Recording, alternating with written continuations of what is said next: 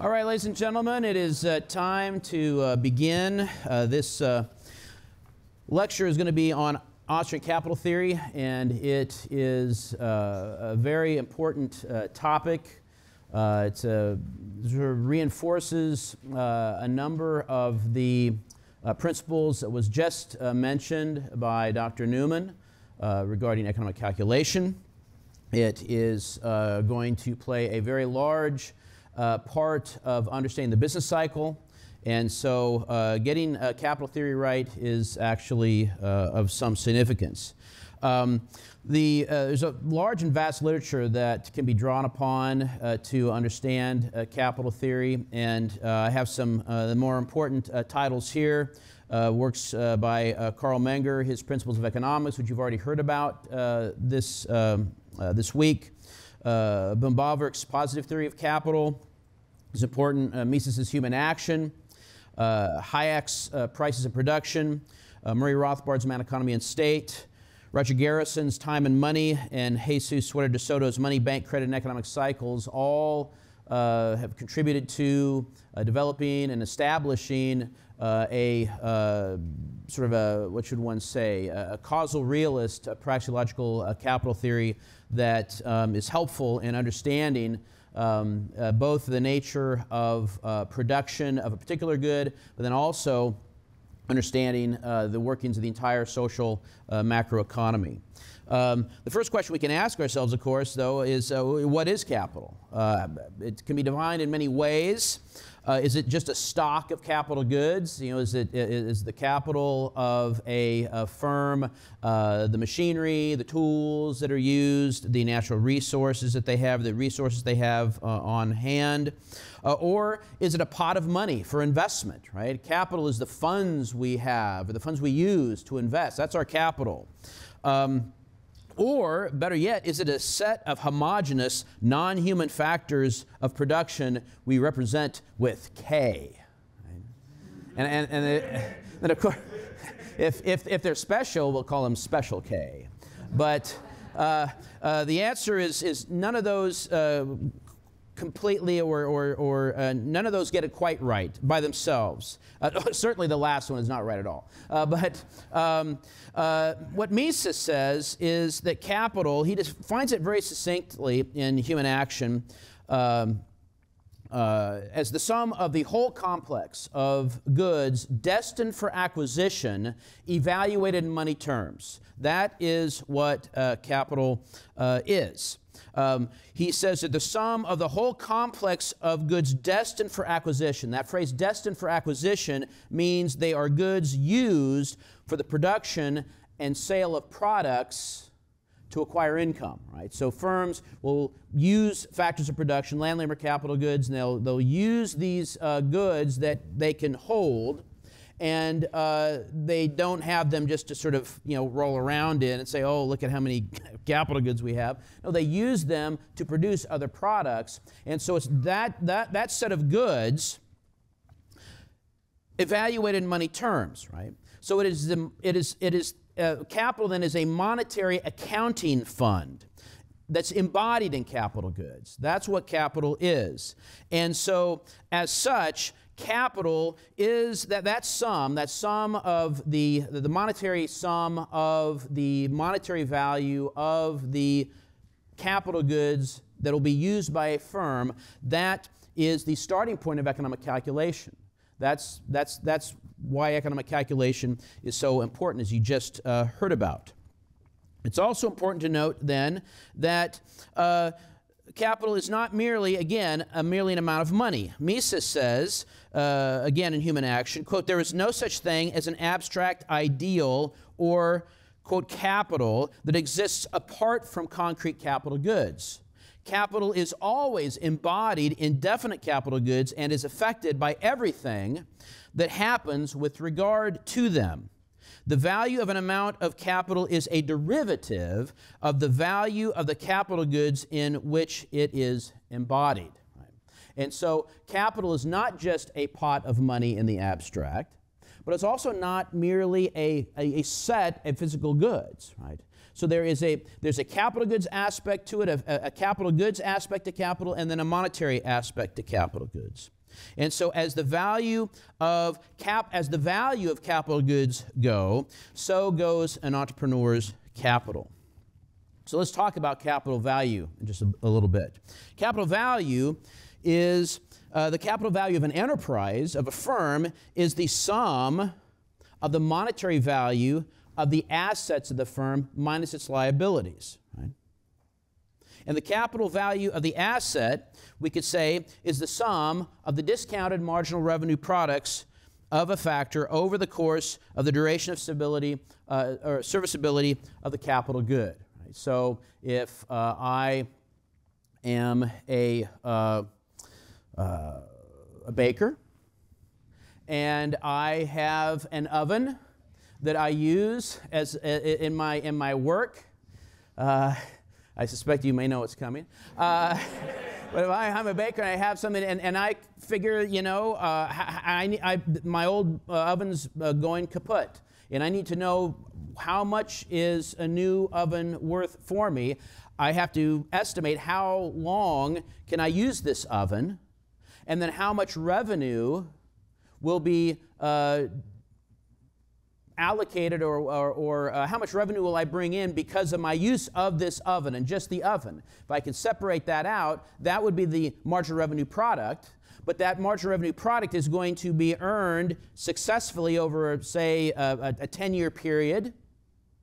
And so the 10th year's revenue is not going to be valued the same as the first year's revenue because it's 10 years in the future, and as we all know, as you heard from Dr. Herbner, there's people have time preference, and so that future marginal revenue product will be discounted by the interest rate. And so each year's marginal revenue product in the future will be discounted by the interest rate over the course of however many years we're talking about. If you take all of the sum of the discounted marginal revenue products, you could sum that together, and that will be the current value of the asset. That would be equivalent to the maximum price the baker would be willing to pay for the oven.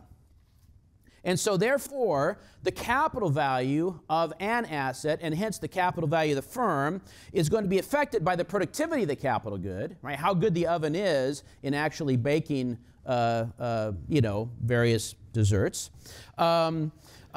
Also, it's going to be affected by the price of the dessert, right? The price of the product that you're going to be selling.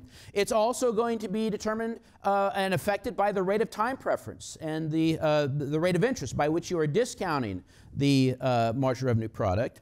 And it will be affected by the duration of the serviceability, how durable the oven is, right? If you have a really, you know, strong, very sturdy oven that lasts for 20 years, that is going to be worth more, other things equal, than an oven that is going to die in about 3 years. It's going to give up the ghost of the machine, so to speak. Right? Now, the productivity of the good, the productivity of a capital good itself will be determined by the complementary factors with which they are used. Right? An oven by itself is not going to be very productive, right? Unless you just, you know, you just get a certain, I don't know, aesthetic pleasure by looking at kitchen appliances. It's like, oh, that's, you know, that, but that's sort of almost that's almost like a consumer, it's almost a consumption factor there. But in terms of an oven being productive and generating revenue, you need more than just the oven, right? You need complementary factors, like a little bit of, I don't know, semi-sweet chocolate maybe, and butter and other things, maybe some pastries or what have you. So you need other complementary factors. You need electricity or gas to run the oven, right? Without those things, the oven is not worth much in the production process. And so the productivity of the capital good will be determined by the complementary factors with which they are used. And it's also going to be determined by the technology embodied in the capital good, right? The capital good always embodies some given level of technology. If you think about different types of plows, right? The plow that could be pulled behind a couple of oxen, it's fairly primitive. It works, right? It worked for Pa Ingalls. He was able to plow like that. But I have a friend who's a farmer who doesn't use a plow like that anymore. He has a plow, a many row plow pulled behind a tractor. It's a much more advanced technology. Right? And the more modern plow is way more productive than the plow behind the oxen, even though the plow behind the oxen was more productive than just simply, say, a hoe. And then a hoe was more productive than just your hands, right? And so the different technologies that embody capital goods will affect how productive the capital good is. Now, to get Austrian capital theory right, then, we must see that capital incorporates both the production structure and entrepreneurial appraisement. It incorporates both the production structure of a good and entrepreneurial appraisement. And fail to recognize either of these can lead us astray.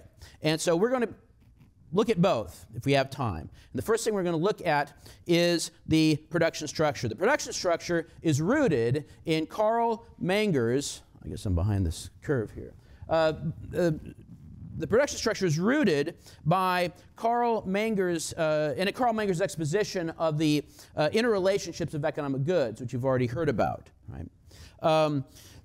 He talks about the consumer goods, the goods of the lowest order. And they are goods that are directly serviceable, right? They're directly serviceable. They provide satisfaction directly. You don't need to do anything to it. If I have a bottle of water, I can just drink the water. I don't have to add anything to the water. It refreshes me. That is direct serviceability. That's the consumer good. That's the good of the first order, is what Menger called it. But then there are higher order goods. There are goods related to that. Those are higher order goods. And the higher order goods are goods that we call producer goods, as opposed to consumer goods. They are goods that are serviceable, but they are indirectly serviceable. Right? They're serviceable, but indirectly serviceable. Right? If the flourless chocolate cake is a if the flourless chocolate cake is a consumer good, then the eggs are the higher order good, right? The raw eggs are not consumed. They're not consumed directly for their satisfaction. But they are serviceable in making the flourless chocolate cake, which is the consumer good, right? And so they are transformed, the capital goods, the higher order goods, I should say, are transformed into directly serviceable goods only at some point in the future. And if we look at the different types of higher order goods, there are three basic categories. There's land, there's labor, and there's capital goods. And land and labor, as you may know, are considered original factors of production because all of the goods that we have began by mixing land and labor. Right? Land and labor were the two original factors that we had at the very beginning. And then land and labor was mixed together to create the third category, the capital good. The capital good is a produced means of production. That's the definition of a capital good. It's a produced means of production, right? You don't have to produce labor, right? If I want to make a flourless chocolate cake, I don't first have to say, wait a minute, let me spend about 45 minutes, manufacturing my labor, and then I can use it to make the flourless chocolate cake. No, I have the labor with me, right? And so I just use it, right?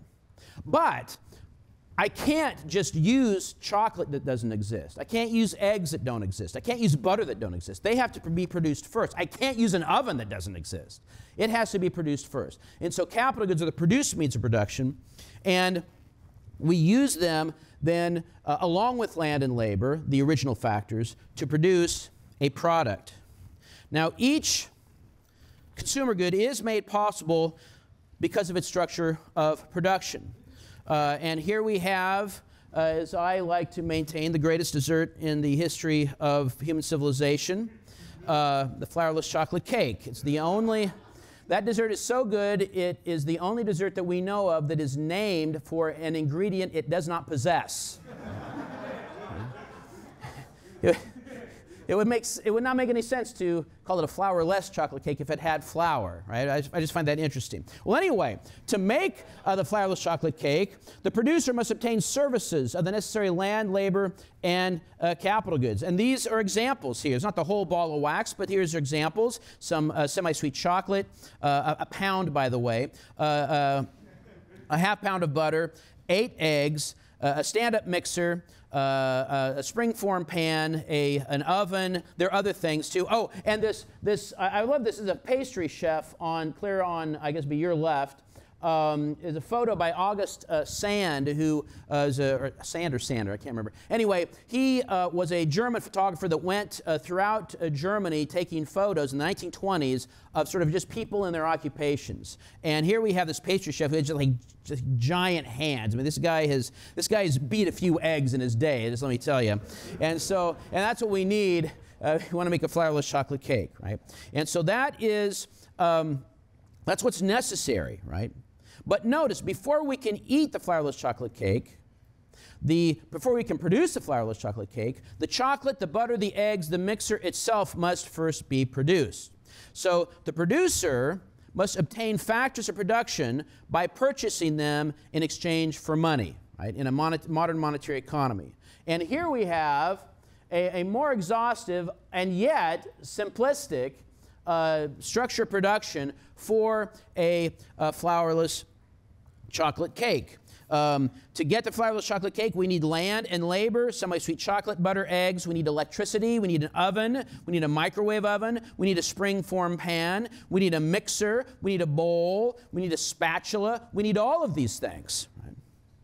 And where are we going to get the oven, the microwave oven, the spring-form pan, the mixer, the bowl, the spatula? Well, from the kitchen supply shop, right, which is a higher stage. In the kitchen supply shop, we can get those things, but only if the investor, the producer, the shopkeeper has purchased or rented a shop, a building, right?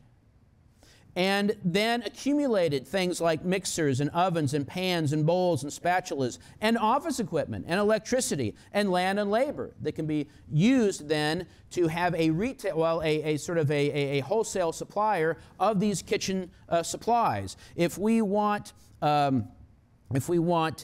butter, we need raw milk, salt, a separator, tanks, a churner of some sort, packaging, a dairy plant. We need electricity, transport, land, and labor. To get eggs, you need a chicken feed, a chicken coop. Right?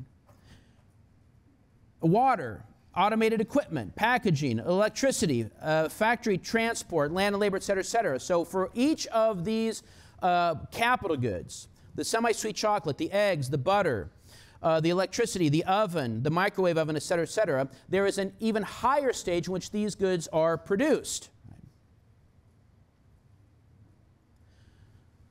And so if we wanted to make the mixer, where does the mixer come from? The mixer requires zinc castings, metal parts, machines, paint, tools, electronic parts.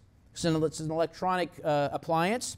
It requires a factory where all these things are put together, and then it requires packaging, land, and labor. So there's an even higher stage above the mixing stage, right? Well, then, of course, even at a higher stage, and this is where it gets a little fuzzy because, you know, there's only one slide, and that's even too small, really. The highest stage, you have mining and farming and refining, which produces a whole host of these different types of even higher order capital goods, right? To make a zinc casting, you have to have zinc, for instance, right? In order to have chickens to produce eggs, you have to have a place where you can reproduce chickens, right? And so, I mean, and I'm talking about real chickens. I'm not talking about impossible chicken, you know. I'm talking about fake chickens, right? I'm talking about like real chickens that lay real eggs that you can actually use to make a real flourless chocolate cake. Anyway, so at each of these stages, and this is what's important here, each of these stages, the producer obtains the services of the factor of production by purchasing them in exchange for money. And when the production of the lower order good is completed, the producer sells it for money, right? And so the egg producer spends money investing in chicken and chicken feed, et cetera, and produces these eggs, and then they sell the eggs to the baker, who's going to use the eggs to make a flourless chocolate cake. The baker, the flourless chocolate cake, spends money buying semi-sweet chocolate, eggs, and butter, and then makes the greatest dessert in the world, and then sells it in the bake shop or in the dessert shop. We'll just call it just desserts. And they'll sell it in the dessert shop for money. Right? And the process continues from the highest stages down to the lowest stages until the consumer good is made by the lowest order producer, and he sells it in exchange for money to the ultimate consumer.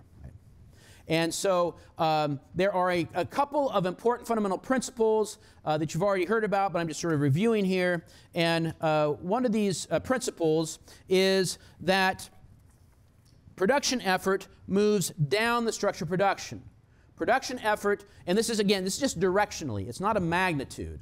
But the production effort begins at the top, highest stages, right? You don't produce the flourless chocolate cake first and then produce the butter, right?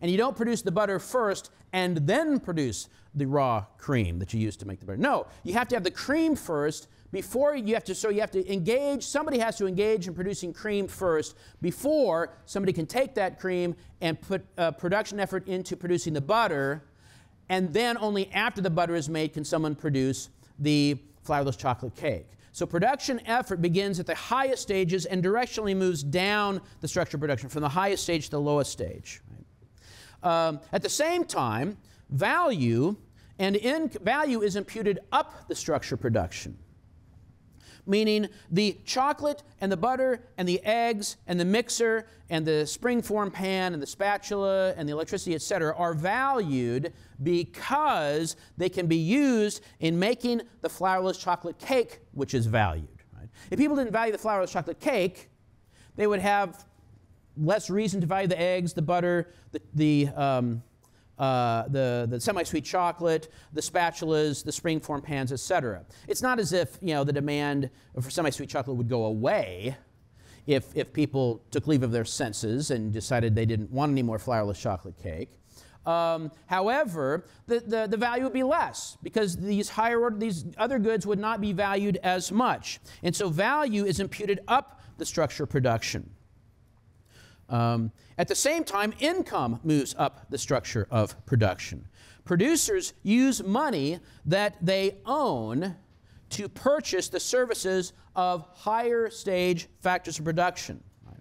And so the baker of the flourless chocolate cake pays money that becomes income to the producer of a higher stage capital good. And so the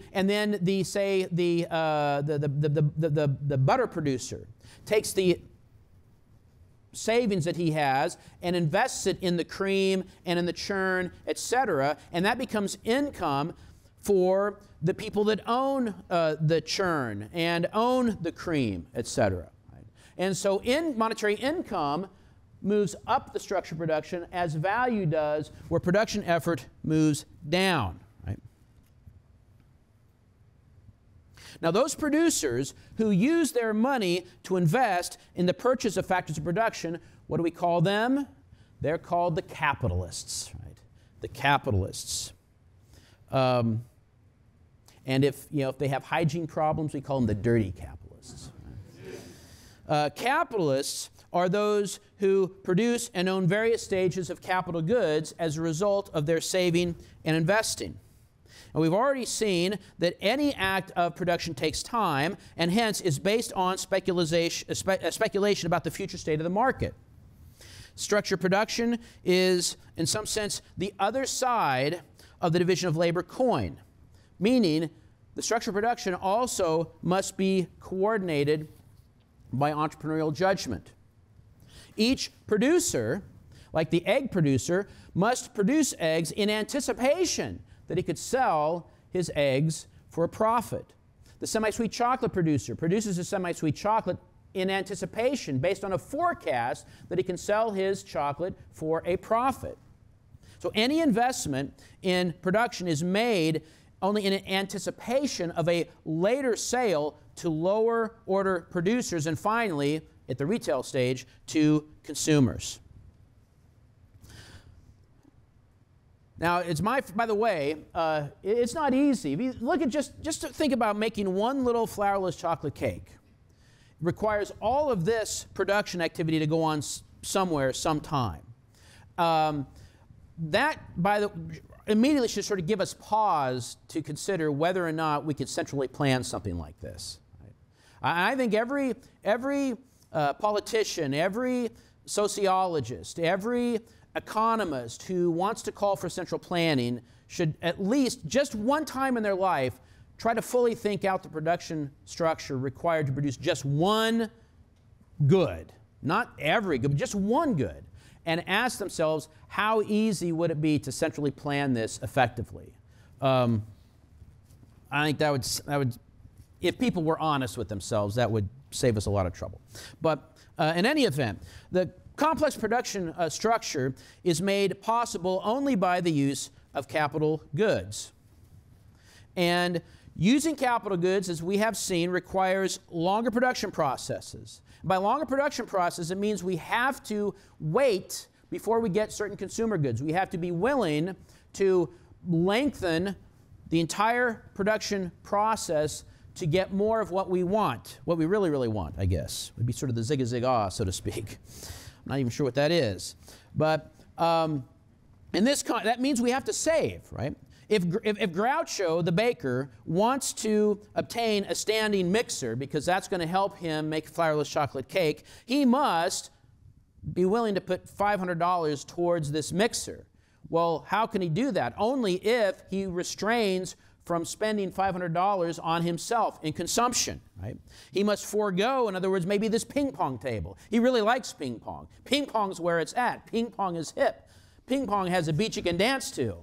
And he really likes ping pong. But he likes larger incomes in the future even more, right? So he's going to be willing to restrict his spending on this consumer good, this ping pong table of $500, so he can take those $500 and direct that and invest that in accumulating a stand-up mixer. So he must forego spending the $500 on the ping pong table, and he can use the mixer to aid in future production only by sacrificing consumption now, which is the fun from playing ping pong. And so what do we call this restriction of consumption? Restriction of consumption is called saving. Right? And the transfer of saved resources to the accumulation of capital goods is called investment. Right? So accumulating capital goods that allows us to engage in production requires saving and investment. We cannot invest without saving. Somebody has to save in order to invest. And people do that because capital goods are very beneficial to the production process. The capital goods increase because they increase our productivity. Right? We can produce more goods if we have capital goods. And capital goods increase our productivity. Capital goods increase our productivity in two ways. One, capital goods, the use of capital goods increases the productivity in tasks we can do without capital goods, right? As I said, it is possible to beat 8 eggs by hand with just your fingers. I've tried it. I will tell you also, it is a whole lot more productive to use a mixer, right? It's more productive to use a whisk, and it's even more productive to use a handheld mixer, and it's even more productive to use a standing mixer, right? And so capital goods allow us to produce more output than we can of some goods without the use of capital goods. Right? But secondly, and most importantly, capital goods allow us to produce goods we otherwise could not obtain at all. Right? This is one of my favorite cartoons. I can't remember even now the name of the comic strip, but if you can see the caption there, before the hook, the pole, and the worm were even thought of, there existed a time known to fish as the Golden Age, right? Where people were left trying to fish with just their bare hands, right? They didn't have these capital goods. So, I mean, the whole idea, of course, is to be almost impossible to live off fish if you didn't have certain capital goods. That's the point. If you think about a lot of the consumer goods the goods that we have that we feel are necessary, right? Our smarty phones, even our dumb phones, actually. Our eyeglasses, automobiles would be impossible to have without capital goods. And so there's a whole host of goods that we just take for granted that we just would not have if we didn't have capital goods. And so using capital goods allows people to be more productive in the sense that they can produce more goods or produce certain goods that they otherwise would not be able to produce at all. And so taking these two types of increased productivity together, we find that the role of capital goods is to advance people in time toward the objective of producing a consumer good. That's what capital goods do. They allow us to reach our end sooner than later. Now, capital goods are so good, right? Why don't we do nothing but save and invest, right? What keeps people from investing more and more resources in capital goods? Time preference, right? Time preference. Time preference for present goods. At some point, people will value the present good more than the same amount of goods in the future. No matter how low your time preference is, you got to eat, right? So at some point, people are going to say, you know what? I've saved enough. I put off consumption enough. I'm going to consume now. I am going to satisfy myself with the present good as opposed to saving for more in the future, right? And so the intensity by which we prefer present goods to future good is called time preference. Well, the fact that we value present goods more highly than future goods is time preference. Different people have different intensities of time preference, right? Some people are very present-oriented. Right? They find it hard saving it all. Right? I know people like that very intimately. There might be people in my own family. I'm not going to name any names, but say have issues with saving. And at the same time, I have other family members that seem much more at ease with saving and investing in the future. And so different people have different time preferences. And those people that are very present-oriented, often referred to as very high time preference people, they will tend to save less and then have fewer capital goods with which to use. They'll tend to be on a lower income trajectory over time. On the other hand, those people that have a lower time preference or more willing to put off present consumption, more willing to save and invest, will tend to accumulate capital of some sort over time and tend to be more productive and tend to be winners, right? Tend to be more productive and hence have higher levels of income.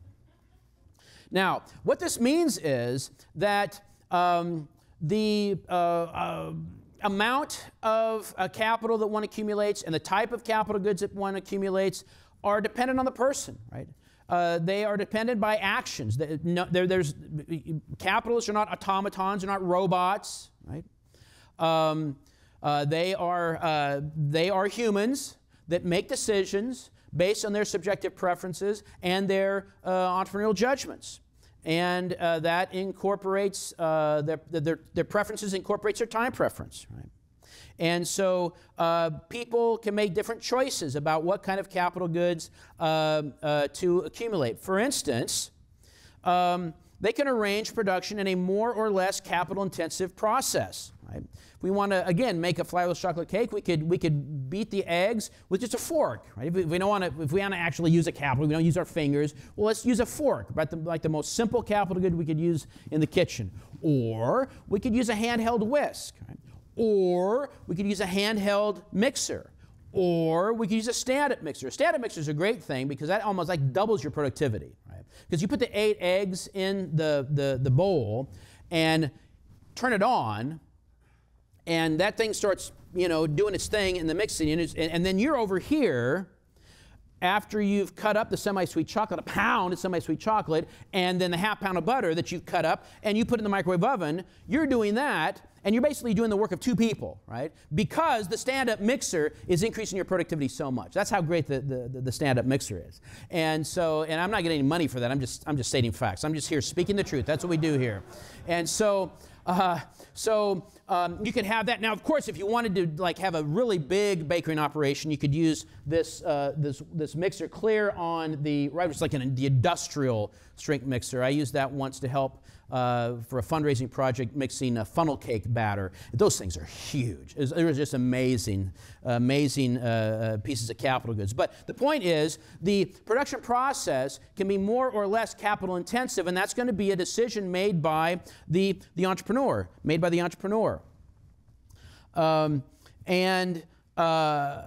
which producer which level of capital intensity the producer uses depends on his preferences. And so capital intensity becomes a choice variable.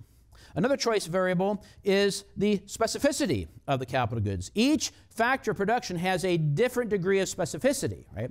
If you think of eggs versus spring-form pans, these are things you could invest in. A spring-form pan is going to be more specific in terms of its uses, what it can be used for, than eggs, right? I mean, eggs, you can use eggs to make a flourless chocolate cake. You can make eggs to make a flour-full chocolate cake. You can use eggs to make a white cake. You can use eggs to make a cheesecake. You can use eggs to make an omelet. You can use eggs to make a pancake. You can use eggs to make chocolate chip cookies. You can use eggs to make oatmeal raisin cookies. Rocky Balboa used raw eggs to make some type of breakfast drink that was supposed to help him beat Apollo Creed, which it did, it turns out, in the second film. Anyway, so my point is eggs has a lot of uses. Now, the spring-form pan has more than one use, too. You use a spring-form pan to make a flourless chocolate cake. You can use a spring-form pan to make a cheesecake. Or you can make a spring-form pan to make... well, you get the idea. There's more uses for eggs than there is for a spring-form pan, so a spring-form pan is more specific. Now, what that means is, let's suppose that the dessert business site goes belly up. The spring-form pan is used almost exclusively for desserts. That spring-form pan pretty much loses almost its entire value. Where eggs, if you have eggs, you could use eggs to, make a variety of breakfast options, for instance. And so the degree of specificity is again, an important thing for producers to consider. So it's a choice variable. If we're going to invest in making desserts, do we want semi-sweet dark chocolate or do we want milk chocolate, right? That's going to impact, again, the type of production we can engage in. And so each factor has a different degree of specificity, how many specific uses the capital good has, so that becomes a choice factor. Another factor that must be taken into account is durability, right? All capital goods are perishable. They don't last forever. They're not like, they say diamonds are forever. I'm not even sure if that's true, but certainly spatulas are not forever. And I can attest to this, right? And I can attest to that spatula on your left is not nearly as durable as those spatulas on your right. I've had both, and I've went through several of those cheap, flimsy things. Usually they get loose and the end comes flying off. And if you're like going really, if you're really spatulaing something very aggressively, it can become somewhat dangerous, right? And so it doesn't very durable, which means you're not going to want to put a lot of money into that type of spatula versus these others, which are much more durable, much more hardy.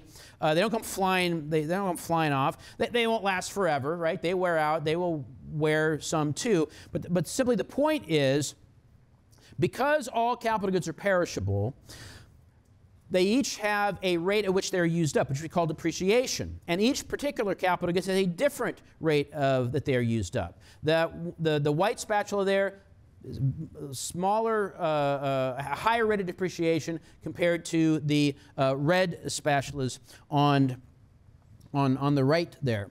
At the same time, you think about certain capital goods, such as eggs. Eggs are used up immediately when they're used, right? You put the egg in the bowl to start beating it, to put it in the flourless chocolate cake. You can't, once it's in flourless chocolate cake, you can't wait a minute. I believe in recycling. I'm going to extract those eggs and use them for an omelet now. Right? You can't do that, right? It's used up, just boom. The minute it's in there, it's gone. It's like the nanosecond it's in the bowl, it's used up. Whereas, say, the oven that you're using to bake the flourless chocolate cake could be there for 15, 20 years, right? So different capital goods have different rates of durations of serviceability. They have different rates of depreciation. But the key point here, after the capital good is used up, we're back to where we started. And so to maintain productivity over time, if we achieve a certain level of productivity with the stand-up mixer, to maintain that productivity over time, we need to save up enough over time so that we can replace the stand-up mixer when it goes kerplunk kerplooey, right? When it dies. Right? And so in order to, so every day that the producer or the capitalist is engaging in business, he has the option of either accumulating capital, maintaining capital, or consuming capital. Maintaining capital simply means we're keeping the same quantity of capital goods steady over time. Right? So the day that one spatula wears out, we have another spatula to take its place. Right? On the other hand, accumulating capital would be equivalent to say having one stand-up mixer and wanting to expand operations, so we buy another, we invest in another stand-up mixer. Right? And so the quantity, the magnitude of our capital goods increases, and hence the monetary value of our assets increase as well. Both of those require adequate savings. Right? Both of those require saving, restricting consumption first so that we have income that we can direct towards investment. So we can either maintain or accumulate capital goods. Now the good news for those of us who like to consume capital, we don't have to do anything really. We don't have to save. You know, you have a stand-up mixer, and I just use it until it dies. I've got some butter. I've got a certain time I'm invested in maybe, I don't know, 5 pounds of butter. I get done with using my 5 pounds of butter. I don't save, so I don't have any money left. I've lived high on the dessert hog for a while, but it was good while it lasted. But then those capital goods are consumed, so we're back to square one, right? Which is actually also helpful here to sort of contemplate. What this means is, in order to increase our standard of living by making us more productive, we need to accumulate capital, which requires initial saving and investment. In order to maintain that higher standard of living that we get from higher productivity, that's made possible by the use of capital goods, we must continue to save at a rate sufficient that we're able to replace used capital goods when they wear out. If we do not do that, however, if we do not save enough, if our time preference is higher than that which allows us to save and invest to maintain capital, we will consume capital. And as the old capital goods wear out, we will not replace them. And so the quantity of capital goods that we have at our disposal will be less. The sum of the monetary value of those assets will be less. Our capital will shrink, and therefore we will be less productive, and our standard of living will fall. And so our level of productivity and standard of living is closely connected to our magnitude of capital that we have to use, which is closely and ultimately determined on our time preference, right? On our time preference. And this understanding of the capital structure that we've described it has significant implications for macroeconomics. If we look at modern macroeconomics versus Austrian economics, I have two representation of modern macro, sort of a Keynesian variety and neoclassical variety of modern macro. And the Keynesian variety has sort of coming out of the mind of John Maynard Keynes, conceives of or models the economy as an accounting identity where Y is national income, which is equal to the value of national output, and Y, national income, is the sum of C plus I plus G plus NX, right? The total amount of consumer spending plus business investment spending plus government spending plus spending on net exports, right? And all of this spending then is Y. And so all of the capital structure in Keynesian economics is not a capital structure. It's all subsumed in this homogeneous I, the big I for investment. And that's all really that Keynesians have to say about the nature of capital. It can be more or less, but that's it, right? Well, similarly, if you look at the neoclassical construction, the neoclassical macroeconomics is built on the idea that we can model the entire macroeconomy with one giant short-run production function. And so capital really is that K there, that KT. T means T for time period. So K is just a homogeneous blob of capital. Right? And so in both forms of modern macroeconomics, we have a significant aggregation issue. Right? And the aggregation of assuming all of the capital structure in I or all in K obscures all of the insights that we know from the Austrian structure production. We know that the Austrian structure production conceives of the capital structure. It's not just an amount, it's a structure of heterogeneous capital goods with different uses, different degrees of specificity, and different degrees of durability.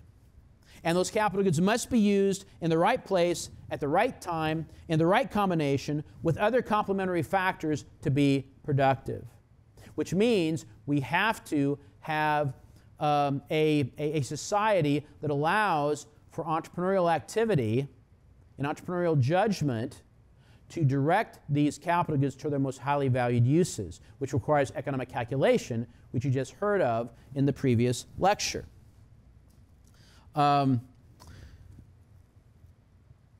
If we don't have that, if we don't have a society that allows for free market prices, entrepreneurial judgment to be manifested in the free actions of the entrepreneurs, we will be left with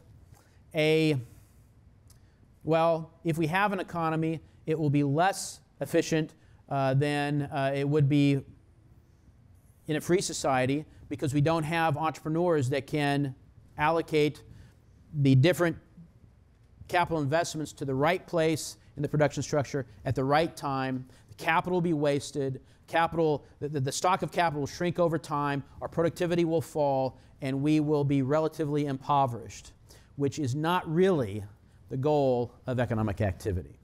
And I'm a little over time, so we'll stop here. Thank you for your attention.